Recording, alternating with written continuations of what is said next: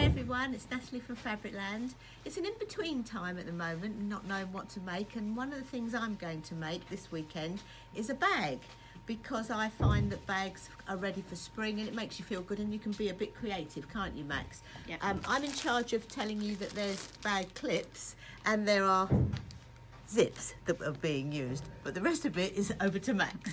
Okay, so we've selected this pattern, and as you can see, there's lots of different combinations that you can do, like they've done pockets in different colours. So we've picked out some fabrics. We've got some denims, which would look nice, and then you could maybe do the pockets and the lining in the unicorn, or this would look lovely together.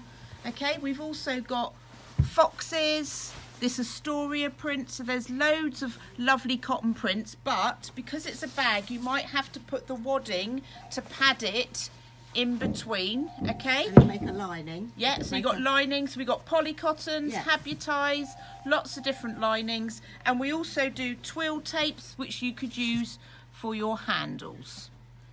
Or you can make them out of the same fabric, whatever you'd like. Yeah, that's about it, isn't it, Max, with the bags? Yep, goodbye, Max.